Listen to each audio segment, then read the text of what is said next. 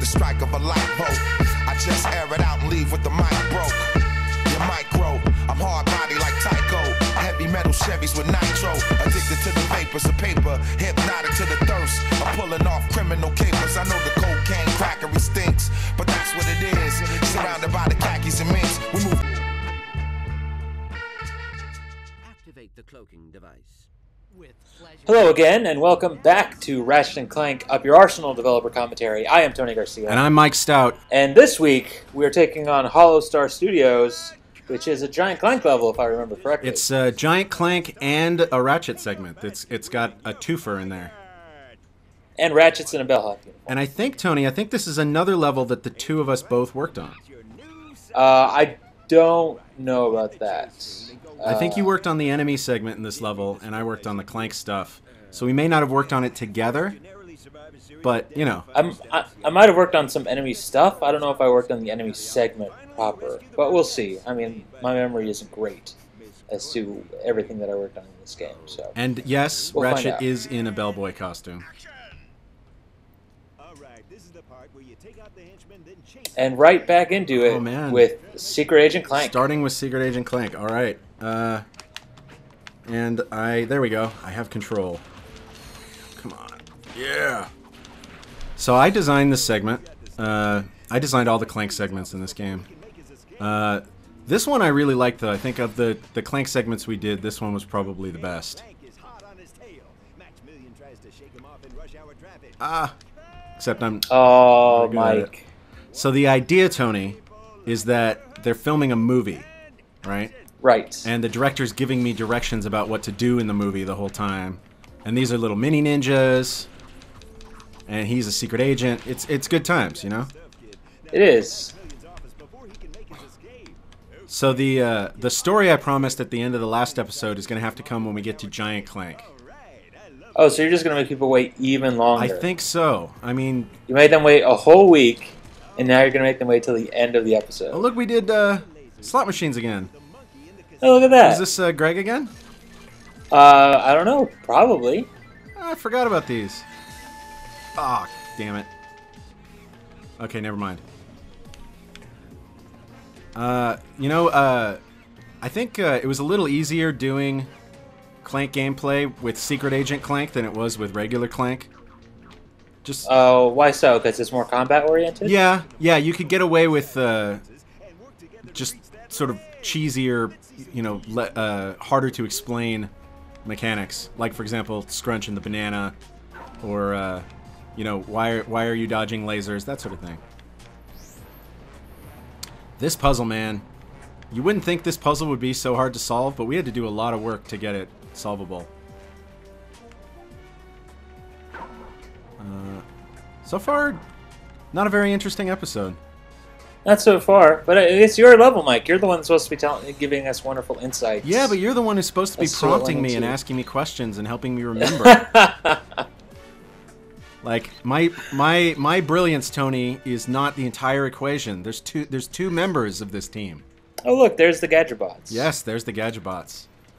Well, you know, it's difficult to do a Clank segment without the Gadgetbots. It's almost expected. Woo! Run, Scrunch, run!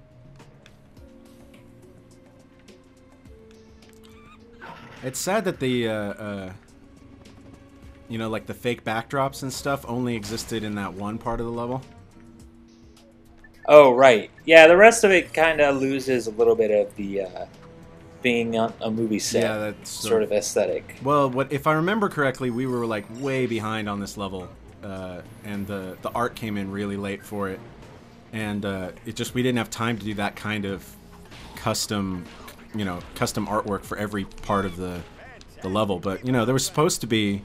You know, they got the casino theme in there, the fake cars driving by on the fake highway. It was pretty good. I remember the Giant Clank set looks very nice. I do like the way the Giant Clank set turned out. Oh, here we are. Here we are. Oh, it's not, I thought this was a little bit later, but no, apparently it's coming up right now. Terror of frickin' Talos. So, I guess as we promised last time, I'm going to have to try to fight Terror of Talos and tell you the story. Yeah, it seems that's how it's going to have to go. So the original design for this guy was insane. I think I had a little. So he was supposed to be an organic monster that had but it wasn't like a real monster. It was a dude in a monster suit. Right. This was supposed to be like Godzilla. Yeah, like a Godzilla fight. And the dude in the monster suit was supposed to have a robot on top of his head, controlling him with little levers. And he was supposed to have 6 arms that were connected with little strings, like a suit, and like a puppet. Yeah, like right? a puppet. And, yeah. and you're running you're running around in this area destroying everything, and I was when we do the level designs, there's always a part of the level design where you have to pitch it to the people who are going to actually be implementing it, right? You have to pitch it to the art team, you have to pitch it to the programming team. And oddly enough, pitching this to the programming team was pretty simple. It was just like, oh yeah, I can do that. Giant robot, small city, whatever, it's good, right? But when I pitched it to the artists, they were sort of upset at me because what I was asking for was completely unreasonable. I mean, probably as you were listening to it, Tony, you probably thought about 1,000 reasons why it would be unreasonable to do a giant puppet with a robot on top of his head, and just in terms of technical limitations, but also in terms of how much work I was putting on the artists and animators for no real benefit, right?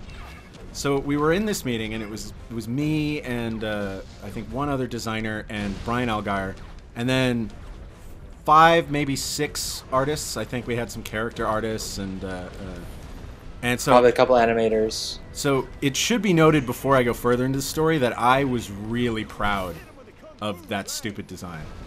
Like, I thought that I had created the best boss battle since the flying poop monster, or the singing poop monster in Conker's Bad Fur. The Great Mighty Pooh. Yeah. Get it right. Like, I was pretty sure that nothing could ever be better than that design. And so then they just sort of systematically took it apart in front of me. As to why it was a terrible idea. And why it would never work. And why it would never work, not yeah. Doing this. And I want to point out, they were right. So I'm not saying they were wrong here. They were right.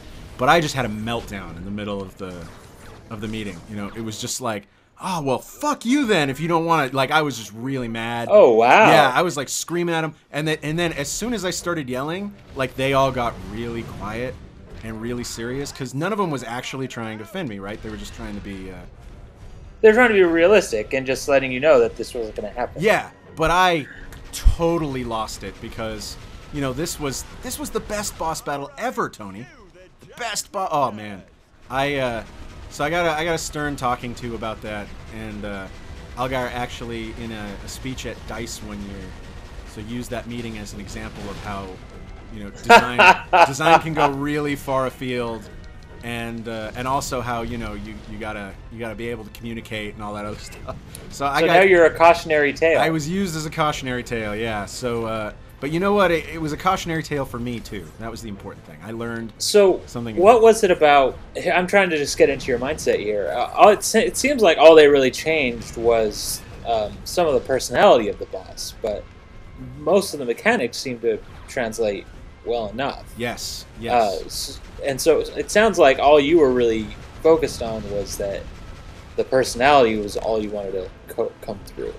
Not so much on the mechanic. Yeah, all I was focused on was that they didn't want my brilliant idea.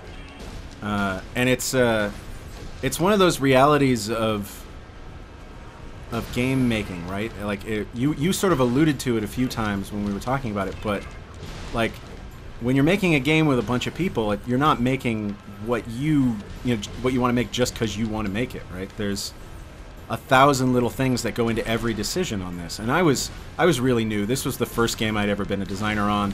This was the first boss I'd ever designed, so it sort of came as a shock to me to realize that I was not right, and I don't think I handled it very well. Well, it's not even. This is sounds like a weird case because it's not that you were wrong necessarily. I mean, I don't think anybody would deny that adding more personality to the boss would make it better. Right. Yeah. It's simply just a matter of it's not feasible. Exactly. Yeah. What I was asking them to do, just for technical reasons and for time reasons was just not. It couldn't happen. Not on the PS2, and not in the time that we had. So yeah. So it's not even a matter of not wanting it. It's a matter of just coming to realize that it's just not going to happen, and it's not even because it's a bad idea. It's just not going to happen. In a lot of ways, that's even harder to swallow when people are like, yeah, "Okay, look, it's a good idea. I wish we could do it, but it's not going to happen." That's a hard pill to swallow sometimes when you have to come to that sort of realization. And I think it was actually something Lloyd said in the meeting that set me off in the first place. And it's funny because it's Lloyd, right? Knowing Lloyd would never intentionally make anyone like actually upset. Right? He was joking. He was joking, right? But what he said was he's just like, so when you it was either he said this or Gerton said it, I forget. But he was like, so what do you do? Like when you're designing, do you just roll dice and like, okay, so he's gonna be a monster and he's gonna have puppet arms and he's gonna do all this, and it's like, you know, he was mocking it a little bit, but that sounds like a Gerton thing. Not in such a way that I should have, you know, freaked out about it though. Right. But yeah, and you're exactly right? Like what the final boss battle was exactly what I pitched, just with some minor, you know, theatrical differences. Right. And that's fine. Like, you know, I what I learned later on was that that's the sort of thing that goes on all the time, and it's not just a fact of life. It's a good thing, because it means that, you know, all your bad ideas get vetted just as much as all your good ideas. Right. Exactly. So anyway, that was sort of the long-winded story. I hope it didn't make anyone, you know, too sad that they had to wait a whole week for that. I didn't realize that it would be so hotly anticipated. But you know what, Tony? Maybe from now on we should end all of the episodes with cliffhangers. I know that you. Maybe. I know you love cliffhangers. I do enjoy them so much. Maybe we should do the type of cliffhanger where, like, we don't solve any of the problems that we brought up in the episode. Wait. What just happened? A screen came out of Clank, and it was nefarious, and now he's talking to Courtney Gears. That was just weird. I don't think that made a lot of sense. It was always kind of weird with the... whenever we needed to play an infobot or something, like having that screen in the cutscene was always something like a weird... It always ended up being a really weird thing, right? Like, in Ratchet 2, there was like a television screen on a wall in a desert cave. You know? Like... Yeah, it was always some weirdness. The infobots were probably the least weird thing about it, but... Yeah, when we actually used for real infobots, but yeah. But you know, like later on, it was just like, oh, there happens to be a screen here, or Clank's got one inside of him, which is a little weird.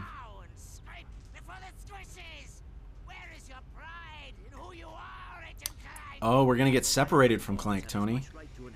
Well, we already were separated from Clank. Well, I mean, we're gonna get separated for a little while. We're gonna have Scrunch, or not Scrunch. What was Clank's evil twin brother? Oh, Clunk. I don't remember the name. Clunk, right? Clunk or Crunk or something like that. Oh, man, I wish I could actually hear what was going on, because that would... Man, Carl Grande was a huge Clunk fan. He was. He, almost unreasonably so.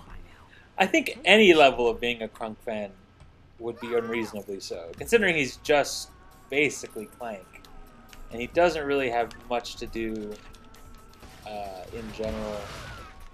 Did you know he was the ultimate bad guy in Secret Agent Clank? Oh, was he really? Yeah, as it turns out, he was behind it all. That's awesome. So you did have something to do with this level, right? Like, I mean, when we talked about it before, I did do all the Tyranoids. Got it. So you had to deal with the setups and stuff. Right. Because I don't think I was actually in here doing enemy placements and stuff like that this time around. Oh, so one thing I learned from the... These guys all painted or something? Are they what? These guys are all painted. They don't look like normal Tyranids. That just might be the camera. Because they look normal to me. These are just the three-eyed Tyrannoids. Right. Oh, well. And there's a four-eyed Tyrannoid. I do like the four-eyed Tyrannoid. I like those guys a lot. I like that effect that they shot out. Isn't that just your last effect ever? No, it's just a laser beam. How'd you do this one? That one, that was basically just the same laser beam that's on the Tyrannoids on the mechs, but with just a couple more splashes of particles on there. But it's still just the laser beam from the mechs, just sort of slightly modified a little bit. Got it. Like it looks like you've got like maybe a scrolling quad and a particle at either end or something? Yeah. That's pretty much exactly what's going on. Cool. I really like that laser. I was just a big fan of it. There's a secret here, right? Isn't there like a golden bolt I can get? Maybe. Or I could play the fucking hacker. I thought the biggest problem I kept having, and I was when we were watching Ratchet and Clank Future played earlier today, and it reminded me that one of my biggest problems I had in making this game was making the effects feel like they had some volume to them, because they were all just 2D particles. It was really, really hard to make the effects feel like they had any sort of volume and weight or whatever. Mostly because I'm not trained as an effects artist. I'm just a programmer, and that was always like I was always found it such a hard time. And when I look back at what they were doing on the PS3, stuff like that, everything just has so much more weight and volume, and the textures are so much nicer, and it just makes me kind of jealous of what we had to deal with when we were here on the PS2, just struggling to make our effects sort of look passable. What do you think they have on the PS3 version that makes their effects look more volume? You can have a lot more particles. They got a better particle editor. I'm pretty sure they got the particle editor was made for the Resistance, right? Yes, yeah. So the actual artists would, effects artists would do the effects instead of programmers. Right. And I mean, they could just push so many more particles. When you can do a lot more texture, and when you can do a lot more texture work, and you can push a lot more particles, it's a lot easier to sort of make everything have a little more weight and volume to it. We just didn't really have that luxury. We could maybe use